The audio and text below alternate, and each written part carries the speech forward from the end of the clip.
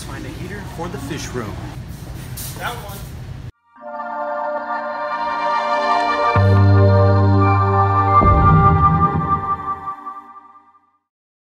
Hello everybody, this is Paul, the Inventory King. I hope everyone is doing awesome. We are in the fish room. Nothing like chilling in a fish room. So I've been having some issues lately.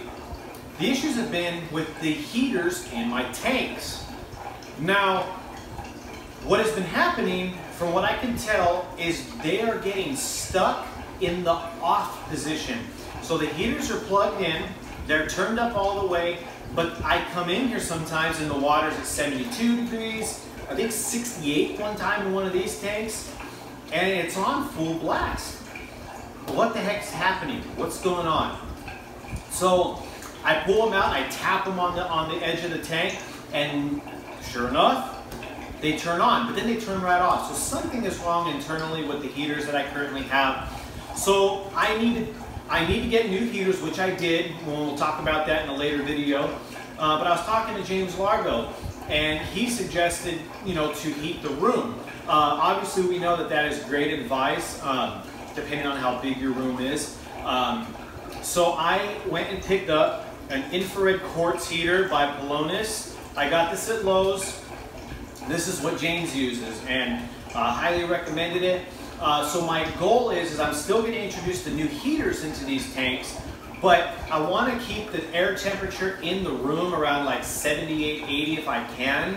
And I know once the tank water is to temperature, that'll help it along with this, and this has a thermostat, which is awesome. So the goal here is to warm up the room enough to where if a heater does fail, it's going to keep the water in a temperature range where it's not going to harm the fish, until I would notice it. So we're going to start off here with a infrared quartz Pelonis portable heater. So let's go ahead and get this sucker unboxed. If you don't have a knife, use your keys, trusty keys. They have more than one use. So yeah, like I said, I got this over at Lowe's. Paid $49 for it. Pretty inexpensive investment. My fish room is, I'm thinking it's about, well, I think it's longer than 15. It's probably between like 15 and 20 long, this way, and probably about 10 or so, 10, 12 this way, give or take. So it's not huge, but this unit is definitely going to do what I need it to do to help out. So, it's super easy. It comes, pre-packed, ready to roll. I'm going to pull this out of here, set that down, and then we're going to go ahead and, it comes this way.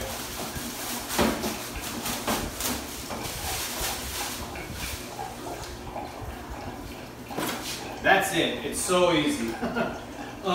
So this has an internal thermostat. So what I got to do is I'll have to mess with these settings here. This is 1 and 2 over here, and then this is how high you want it. So I'm going to have to mess around with this until I find what temperature it's putting out and keeping the room at. And then it should click off when it's at temperature, and then it should click on when it drops down. So I'm hoping it's going to do a good job. It's efficient. It's supposed to be efficient, so I'm hoping that this is going to help. If it keeps my bill the same or a little less, or even if it's a little more, I'm happy because the fish are going to be in a position where they're going to be okay. So let's go ahead and plug this in, get it turned on, and see what happens. So one of the things that's really cool about this is it's very light. You can lift this up with your pinky. It's a light unit. So we obviously got the dials here. This is for your thermostat, and then this is for 1 or 2, so how high you want your power to be. So we're going to go ahead and plug it in here. What's awesome is right above the camera I have a ceiling fan. So every once in a while I will have the ceiling fan probably on low just to help distribute that air so it's evenly pushed around. Nothing crazy, just enough to where it's slowly pushing that air around. Alright, go ahead and flip it on 1. Turn it to 3/4. Let's just do it on 2. Why not, right? Why not? So now it's just a matter of it getting to heat, and we'll see that here in just a second.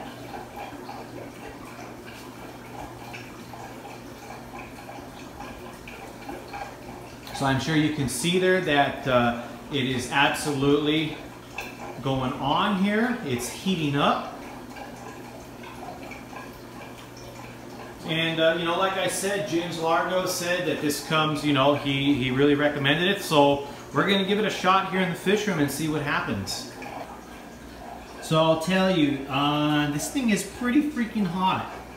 I mean, you know, I'm back a couple feet and I can really feel the heat on this thing. So that is awesome. That is really great. And again, you can just see it's very compact, it's very light, it's very nice. So we'll see how it does with the fish room. So there you go, working. And over here, right above my logo, my family got this for me for my birthday. I thought it was kind of cool. But right up over here is where I got my thermometer for temperature in here. So I'm hoping to keep it, you know, right around 78, 80 degrees. So it's not there yet, but it will be. Yeah, this was really cool, my family to do this for me here. Kind of neat, kind of neat. All right, everybody, that's it. So we're gonna see how this does. I'll obviously update you guys all down the road on how it's doing, how I get it set with the thermostat, so it stays at that 80 degree mark, 78, 80 degrees. Very cheap investment for the possibility of, you know, again, having that, it's like a redundancy to where this is running and keeping the room at a good temperature. So the tank water is probably going to be a degree or two lower than the actual air temp. So if it's 78, 80 degrees in here, the tank water should be around 78, 76, maybe 75. So if I ever have heater failure, this is going to help keep the air temperature warm, which will help keep the tanks at a level where the fish are not going to die. If it gets too low, obviously it's going to die. And I live in the Northwest, and not as cold as a lot of places, but it gets fairly cold here. It gets into freezing, it gets under freezing, and you know, it's easy if a heater goes out that your water temperature is just going to drop. It's going to plummet and your fish are going to die. So it's a redundancy. It's going to work. I'm excited to see how fast and how soon I'll get back on my investment. So that's going to do it for the video, everybody. As always, thank you for watching. If you guys can like this video, that would be amazing. If you could also comment down below. Do you guys use anything like this? Do you think this is something you guys would use if you have a fish room? And that's about it, everybody. Thank you for watching the video. Please subscribe here and click on the bell notification. Also, check out some of my other videos over here. Thank you so much for supporting my channel. I truly appreciate it. Thanks again, and stay tanked.